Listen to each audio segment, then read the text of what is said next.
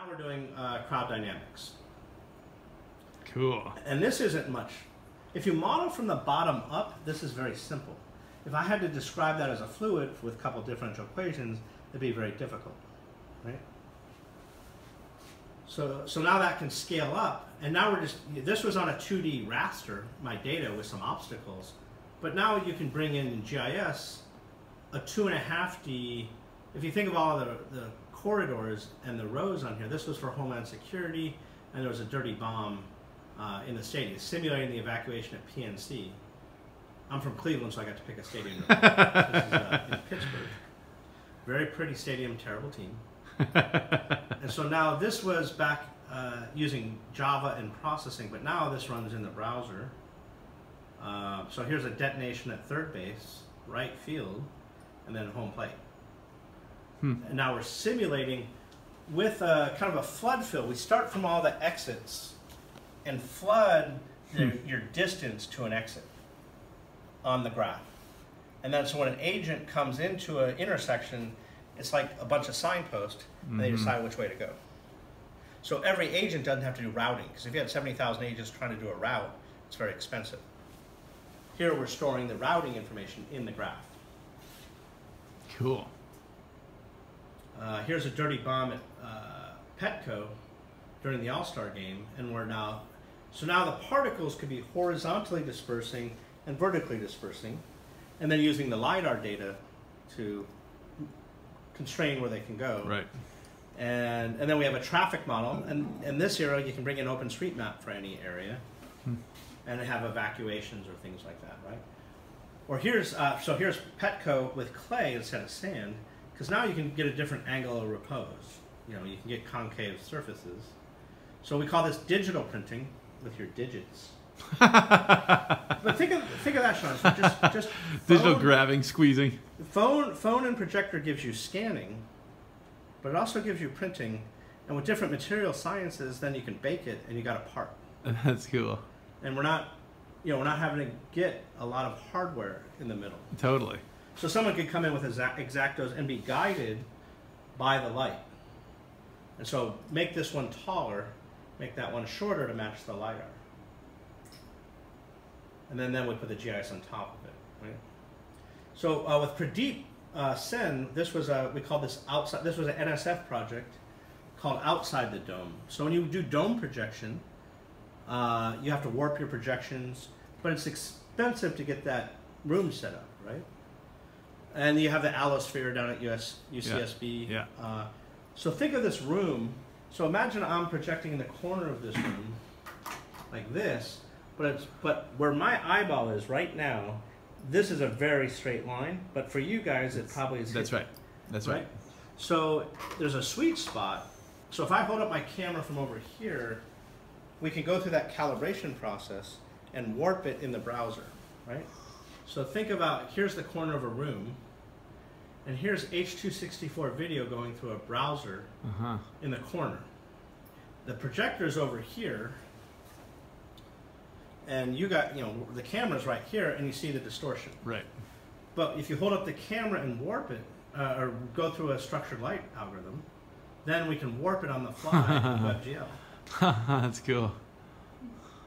And that's the same video playing, and you can see that we've this is pretty straight. And then with cameras, you can also then add more blue, right, do color correction. And that's what I mean that I think you're going to have much, and interact, because the camera's involved, that means this is we could actually start drawing stuff on that door and make stuff happen, right? Here's a city, and for Boston, for DHS, this was a dirty bomb scenario before the marathon. And think of now the calibration problem of an unknown projector with, say, Google Earth or Falcon View or Esri Globe. When you fly around, you're flying a virtual camera. And that camera has 9 degrees of freedom. 3 for position, X, Y, Z. 3 for your rotations, yaw, pitch, and roll. A focal length, and then 2 lens distortions. Same thing on your drone, right? Your camera has 9. You can tune your camera more than that, but that's pretty good, right? You can probably get away with just assuming a good lens, too. The other important ones are your principal point on a lens. So if you look at this lens, most projectors, the principal point's at the bottom if you come look at the image on that lens, right? Notice that it's on the top half of the lens. So also, you look here. If you look at how the image is on the lens, so that's because most projectors are designed to sit on the table and project up. Right. But most cameras, the principal point's in the middle, and it uses the whole lens, right? So different different optics will have different principal points. That's so let's call that 11 degrees of freedom, the x and y of the principal point. So if we can project on here, and imagine having a second screen on Google Earth, and saying this point here is this lat long in elevation in Google Earth. Then you can do a linear algebra, a least squares solve for those 11 degrees of freedom. What projection matrix, and this is homogeneous coordinates, so it's kind of like polar coordinates, what projection matrix projects that out into the world with the least error? And it's just a search problem. So here's uncalibrated, and here's a projector looking on the Boston Commons. We're looking forward. And then here's, we have these points, and then we solve for the virtual camera Cool. going through an unknown projector. And now things line up. And so now this could be live drone footage. This could be all your DOT cameras. Yep. And then we call this live texture. So texture mapping in 3D graphics is the pixels you put on the model. So we call it live texture. This whole thing we're building, we're going to call real-time Earth, which includes the modeling, any surface is projecting in the world. Live texture is the models, and then the acequia is how you manage the data. The whole thing we call real-time Earth. So here's now me flying into San Diego.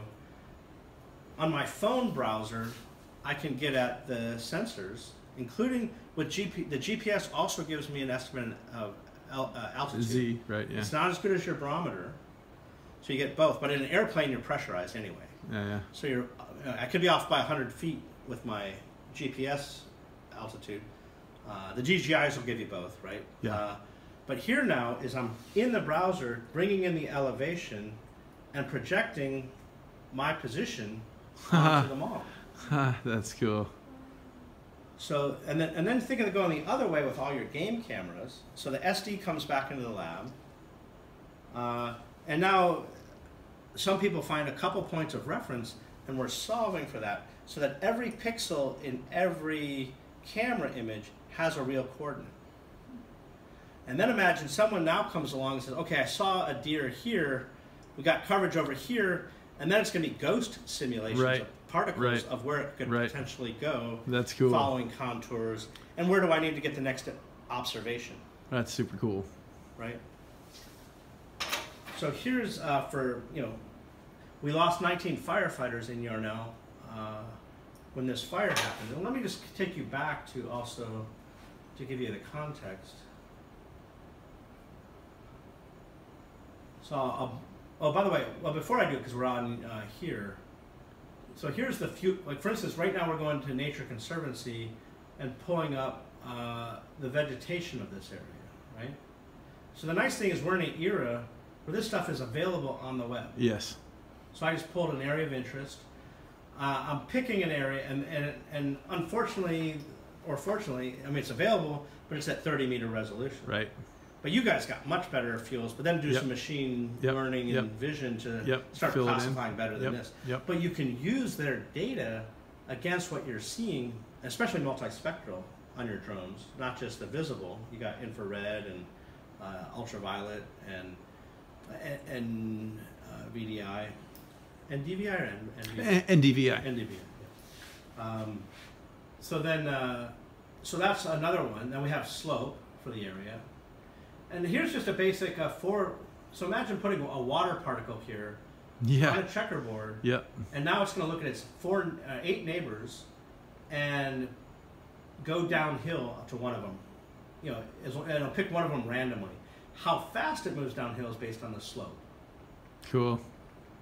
Right, so here's some microbursts in the browser, right? Yeah, I mean, you think about Montecito, right? I mean, being able to do that right with those incoming storms. Yeah, and I met with them the week after that, because, and Nate and I were talking, ultimately the citizens need to have the information to evacuate, not be told exactly. what to do. And they have the intel. So how do you bring all that together in real time?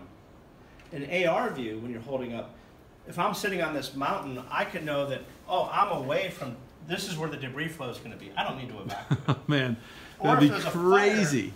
Crazy. And the more people that are observing, the more data you have. That's awesome. Which we'll show in a second. Yeah. That's awesome. Okay, so the analogy of the real-time traffic cameras, right? When people are getting the real-time traffic reporting, in this case, it would be a natural disaster feed. And think about the Department of Transportation has all these traffic cams, but they don't know traffic as well as Google. Why does Google know traffic better than DOT? And 1,000 million data points real time. Because they give information to people. Yep. They have the data points, because I'm navigating with Google, they know how fast I'm moving and where the congestion is. So think about, what do you give to the people to get your observation? Don't ask them to go observe for you. Give them something.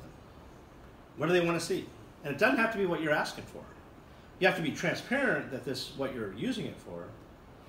But they may want to be playing Pokemon or some kind of thing, and you're putting Pokemon where you need to have a deer sighting. Right? And we can make it easy to do spatial modeling. It's a whole other kind of citizen science. Yes. It's like not actively, or they don't necessarily know what they're collecting. Right. Yeah. That's cool. Well, yeah, and we were on NSF when we were doing a thing with Street Bump, where the accelerometers of your phone was mapping the roads, right? And then when we were at NSF asked everyone that was doing an NSF project with mobile phones that year to come together, and we call it, the idea of citizen pipe is the idea that you don't want to make an app for every channel of information a researcher wants to collect. Just because I'm taking a photo, there's 30 different researchers that can use that particular data. It might be Project Budburst of or leaves, or bird calls. Microphones can triangulate where the birds are. There's all kinds of uses. And so how do we build up a surveillant, this is a cute term out of MIT, but you brush this into your PhD theses. So this is, so how do you do a surveillant compliant system? That's a very fundamental word, surveillant compliance system. That sounds very important. Yeah. So this is Steve Mann's 5th grade daughter wrote this here. Let's see if this, oh, let me come out of full screen here. Let's see. Let me get out of this guy here. I'm fighting, yeah, so it's surveillant is from above. Sue is bottom up. Like a sous chef. He's below the master chef. Nice. Emily is the sous master of this department. It's true. It's true. She makes everything happen, right? That's right. So think of observation and citizen science from this perspective. We don't want to, people don't trust camera. Just like, what is this? Especially if you're government, right? Yeah. So, and I don't want to live in a Big Brother world. None of us do. Right. I don't want to put all my video up on Google Photos, then that I get some 2% of the value. So imagine if a fire was happening on that hill over there. Let's just say, so we're going to go ahead and start a fire now. And again, this is a very basic cellular automata model with those 6 factors. Here's a wind vector, strength and direction up on the top left. You can't see it here. Cool. Right, so that's the strength and direction of the vector, and we're in the browser here. That's amazing. And before I even do that, let me bring up the console in the browser for a developer, just to show you. These days, the code for this, this is the program, right? And you don't in JavaScript, you don't have to worry about too much about what that is. But the point is, the whole thing is not running on a server, right? And then, more importantly to me, is this. The data itself, all of the GIS tiles that we need, are stored and cached locally. And they can be shared peer-to-peer to whoever else needs it for what they need it for. And I don't need to give them the data, I can give them the information. Like, if you did photogrammetry with all the images, I don't need your textures, I just need the height. And that's a kind of a surveillance thing. So you're saying you just need the XYZ information? Yeah, of the picture. I don't need to know the color. The subset that's relevant to whatever your task is. And so people can then say, or imagine there's a fire on this hill, and someone that has is an authority can warrant maybe. Let me just close this. So let's go back to full screen here. So we're going to start a fire right here. And by the way, the sand really helps because you can look at this topo map, right? But even an expert, it takes them 10% of their brain. So if I start it here, that's kind of easier. But if I started it right here, you know, you're like, okay, it's going to come up in here, maybe peek out here. But if it was on the sand, it'd be very clear of what uphill meant, right? So let's come back to the hybrid here. And now we'll start a fire right in here and blow it with the winds coming out of the west. That's cool. And we'll speed up time a little bit. But now because we have all the roads in the area, we can just brush those people and the speed limits. Oh my God. Right? And that's not a sophisticated thing either. If you think of a road network as a graph, right? And everything in GIS is piecewise linear. There are no curves, so everything's a little line.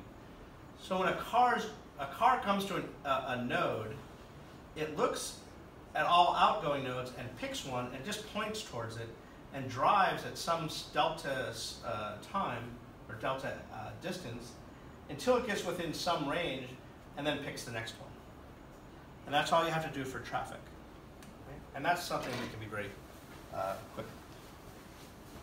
So imagine now we're sitting here looking out of the lab with our cameras, and they're fighting this fire here. Let's just say they're bringing in a dozer and they're digging line.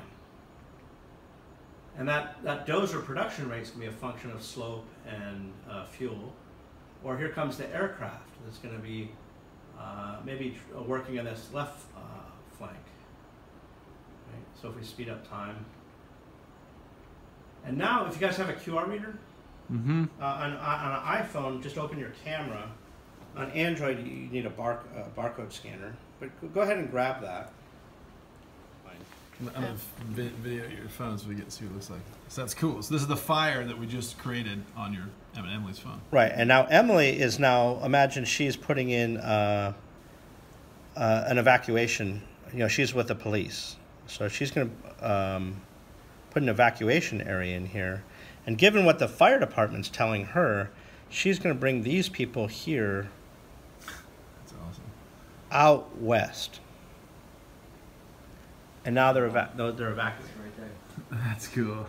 And this is peer-to-peer browsers without the problem of the server and who can hack it. Now I have permission on my phone, and so that's like someone on a student teams working together, or maybe so I'll come in on my phone here and edit what Emily put because I was wrong. no, I'm just gonna expand it. The fire's grown, right? And so now that's expanded. Awesome. Right. So, man, this is crazy stuff. Thanks. Now think. So now we can also look at things. I mean, this is totally crazy stuff, dude. That's good. We're in sync, right? This is what you do. I mean, I know, but this is like science fiction. It seems to me. I mean, it's so far forward. And it's in our pockets. And you think of how like Hurricane Florence right now, this like crazy crap. When we get the this could just change change so much in terms of disaster response and effective management and all these things. Yeah. This is awesome. And so on the management side, let's just look at like other kind of. So here's a hazmat, right? So we're going to now model.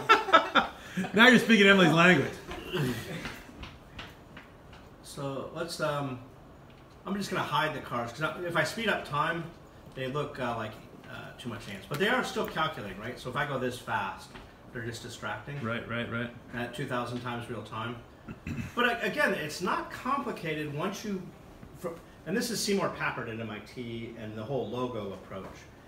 If you think from the perspective of the individual and their interactions, it's a very natural way of modeling. If you try to say, what's the flow through a pipe network, that can get complicated very quickly.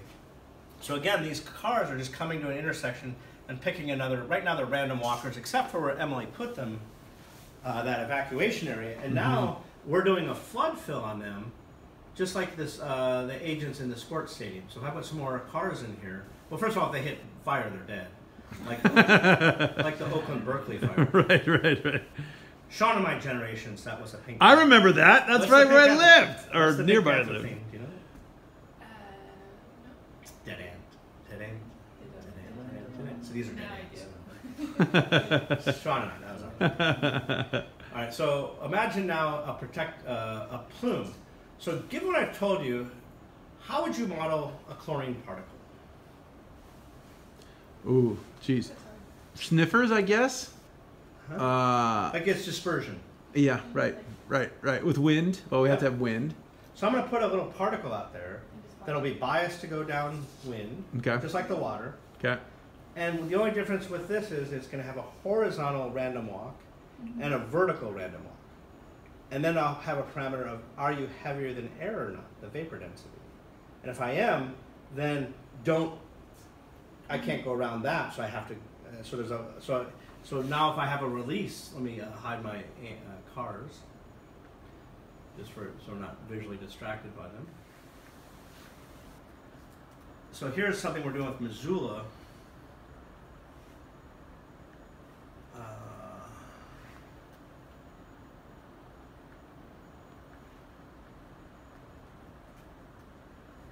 Let's see.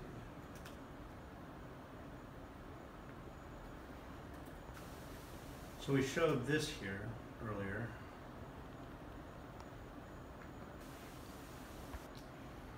So here's a drone flight over the Santa Fe rail yard. Right?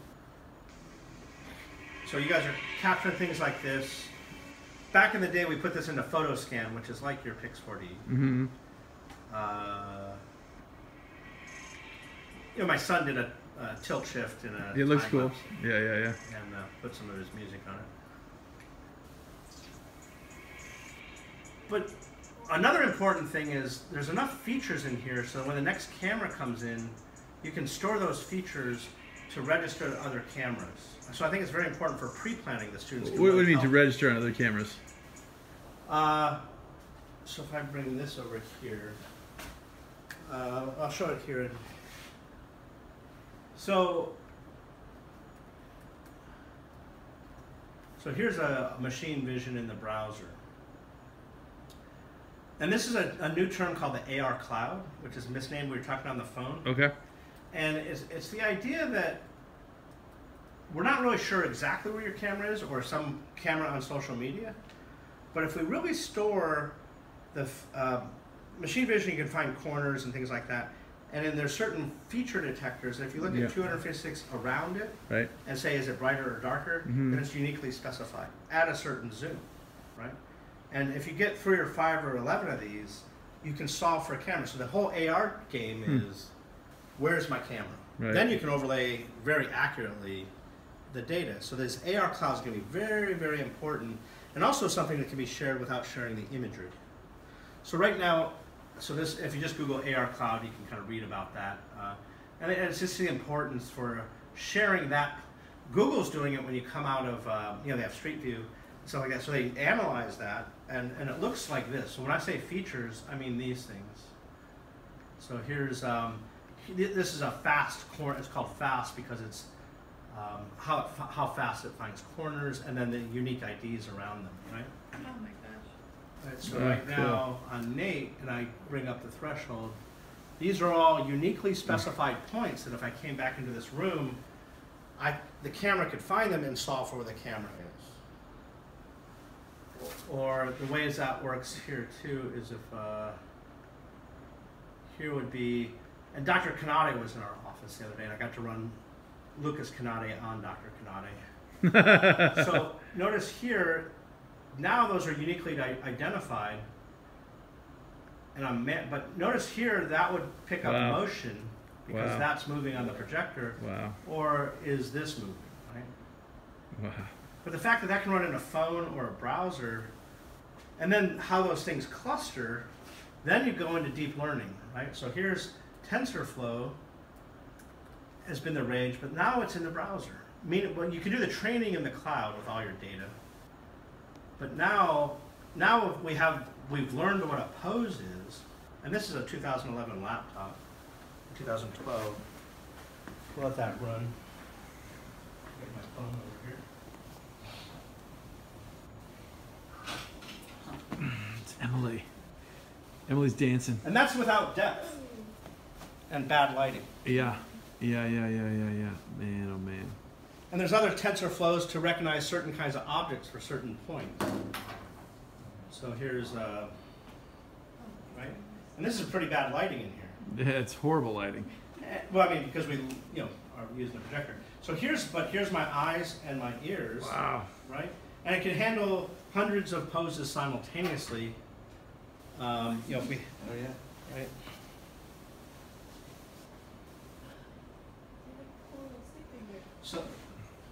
So another cute thing you can do with just tracking the eyes from any camera is most of your depth can come from motion parallax. So if that was a virtual object and we're tracking where Sean's eyes are, we'd project this, like the street chalk paintings. Mm-hmm. And if Sean moves over here, we change the projection. So we can have the whole landscape without goggles. It's a single person effect.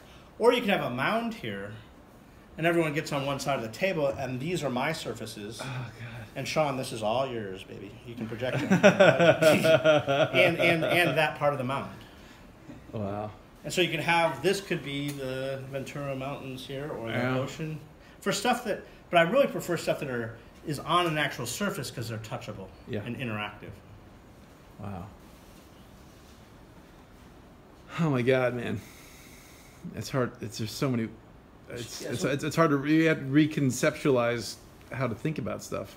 So here's what you normally get out of your photogrammetry in the browser, right, in the Railyard, which we got.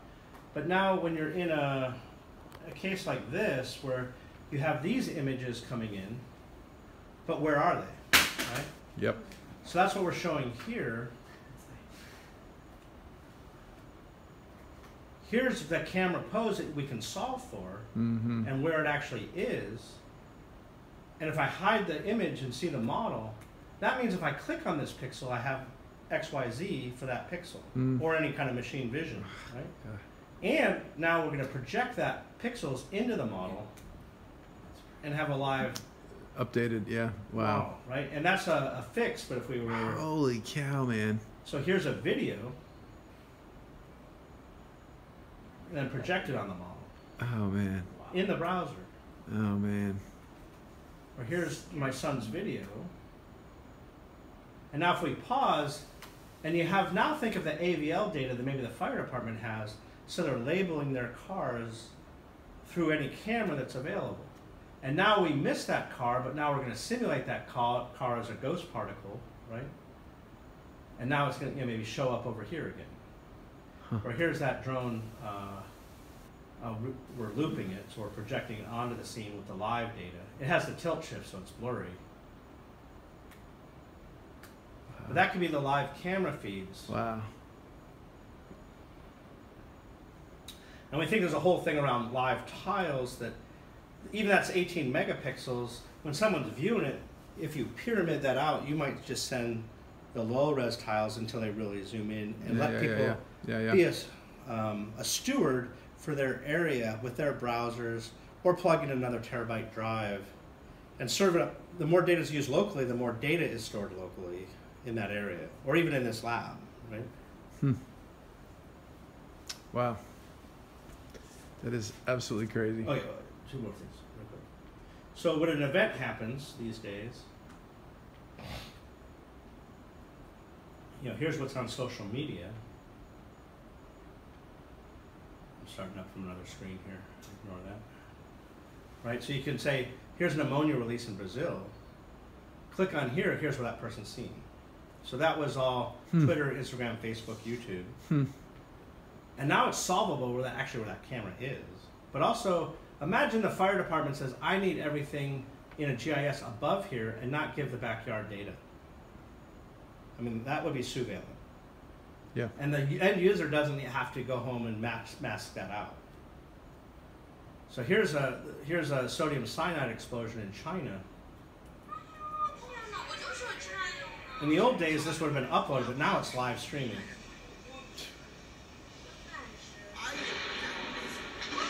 600 people are going to die in this event. To be a smart city, adaptive, resilient community, you need to know where that is and change your traffic immediately. Not go wait for a size-up. And you don't have time for that 911 to come in. People need to hold up their phones and have intel, and give you intel. It's command and control thinking to say we're going to tell people what to do. Exactly. And there's enough information where you should pre-plan and know where your telephone poles are. And have calibrated cameras, so if you see this, that camera is getting calibrated based on it. So, like when we're showing this, I think we did we show this with you, Sean? No. So here's like the Thomas fire. Everyone's refreshing their browser every 5 minutes, but they're only getting a perimeter once a day. Right, exactly. That would be me. So here's the Hayden Pass fire, and it's blowing east. Here's Colorado Springs and Canyon City. We need to know where that thing is in the first 5 hours. By the time we get a perimeter, it's already out of the forest. It's not even an issue anymore. But here's where people die. The Atlas fire, the Gatlinburg fire. And here's what's coming in on social media.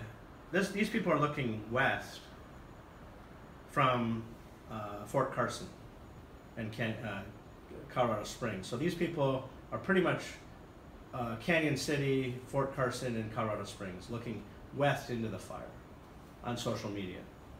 Here's someone closer in. Here's a citizen filming, looking a little northwestish. But notice the altitude and azimuth of the sun is a constraint over that camera can be. Yep. Or finding where, this that little barn shed thing is, yeah. right? Or here's a journalist close in.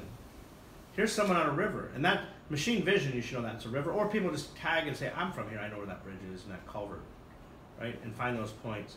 Here's, in this era, astro_Jeff on the space station tweeting live that this is the Hayden Pass fire, and he's seeing a spot near Fort Carson.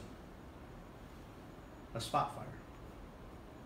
And you can tweet him and say, this is my 70mm, he can say, this is my 70mm lens, this is my 700.